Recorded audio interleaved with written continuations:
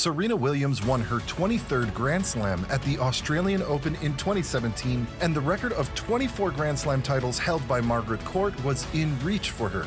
The road was clear, and everyone thought Serena was going to get it, yet she failed. What went wrong for the American tennis star? Was it a curse, or was it something else? In this video, we will answer the million-dollar question. Was Serena cursed not to win 24 Grand Slams? I'm just Serena, so Serena Williams, the iconic tennis player from the United States, embodies a legacy of excellence, unwavering determination, and unmatched proficiency. Throughout her remarkable journey, she has captivated millions globally through her unparalleled abilities, commanding presence on the tennis court, and relentless drive to shatter boundaries within the sport. Serena's career is adorned with an incredible achievement of 23 Grand Slam singles titles, solidifying her as the most accomplished female tennis player in the Open era and placing her a mere step away from surpassing Margaret Court's record. With her commanding serves and thundering ground strokes, Serena has established herself as a great tennis player on various playing surfaces, from the hallowed grass of Wimbledon to the unforgiving hard courts of the US Open. But the thing often highlighted by traditional commentators, pundits, and her fans is her record of 24 Grand Slam titles. Despite having multiple chances, why did Serena fail to win her 24th Grand Slam? After winning the AO in 2017, everyone thought that Serena was going to get it done at 2018 Wimbledon. She stepped in with nothing but the record of 24 Grand Slam titles on her mind, marching her way through early rounds with significant ease, defeating players like Aranxa Rus, Victoria Tomova, Kristina Mladenovic, and Evgenia Rodina. In the quarterfinal, Serena faced a tough opponent, Camila Giorgi. In the first set, Giorgi started strongly, displaying her aggressive style of play and powerful ground strokes. She managed to break Serena's serve and took the set 6-3, putting Serena on her back foot. But Serena, known for her mental toughness, fought back and managed to win the next two sets 6-3, 6-4. In the semis, Serena faced Julia Gerges, but it turned out to be an easy win for Serena. Fans were going crazy over this win because now Serena was one step closer to the record of 24 Grand Slams. In the final, Serena faced Angelique Kerber. The match was highly anticipated as it pitted two former Wimbledon champions against each other. Despite a valiant effort from Williams, Kerber proved to be a formidable opponent, displaying incredible defensive skills and consistent play. Kerber won the match in straight sets with a score of 6-3, 6-3, denying Williams her 8th Wimbledon singles title, and ultimately Serena had to wait for her chance to get the 24th slam.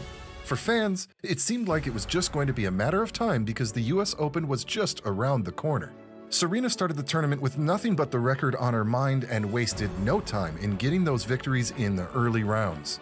Serena Williams faced Karolina Pliskova in the quarterfinals. The match was intense, but Serena, with her powerful ground strokes, managed to get the upper hand and the match 6-4, 6-3.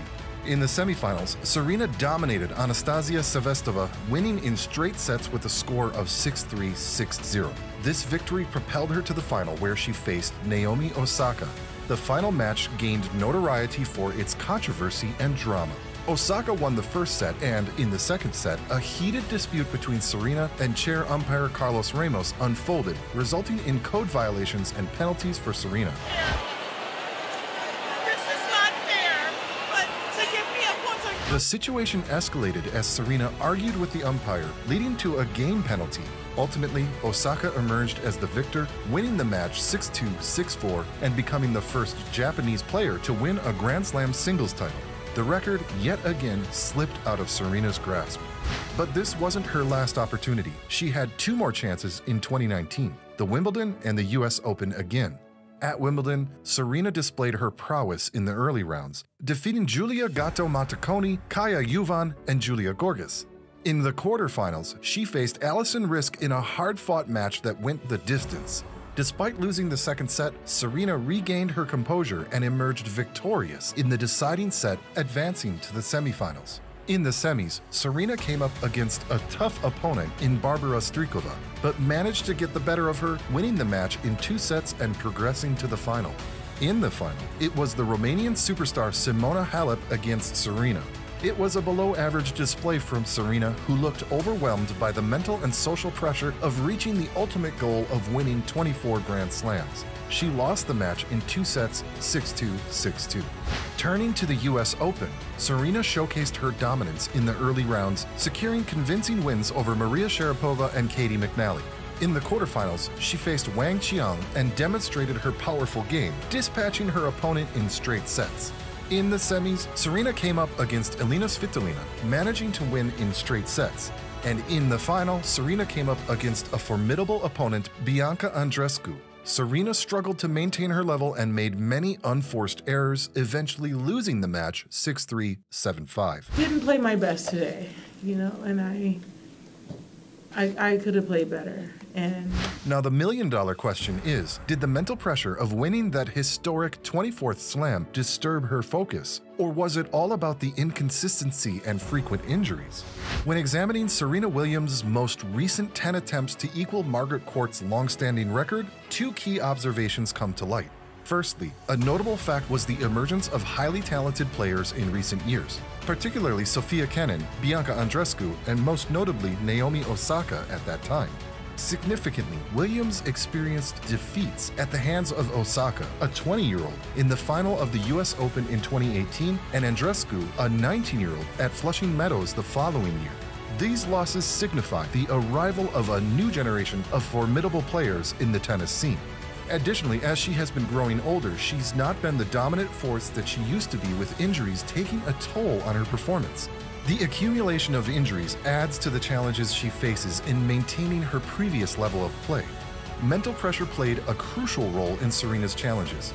The weight of expectations, both internal and external, was immense. Serena was, and still is, widely regarded as one of the greatest tennis players of all time. And with each Grand Slam tournament she entered, there was an underlying anticipation that she would achieve the record-equaling 24th title. The pressure to succeed and surpass Margaret Court's record added an extra layer of psychological burden, as the achievement held historic significance.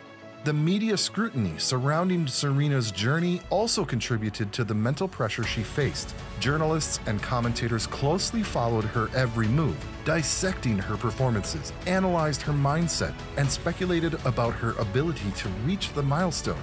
This constant attention was mentally draining, affecting her focus, confidence, and peace of mind.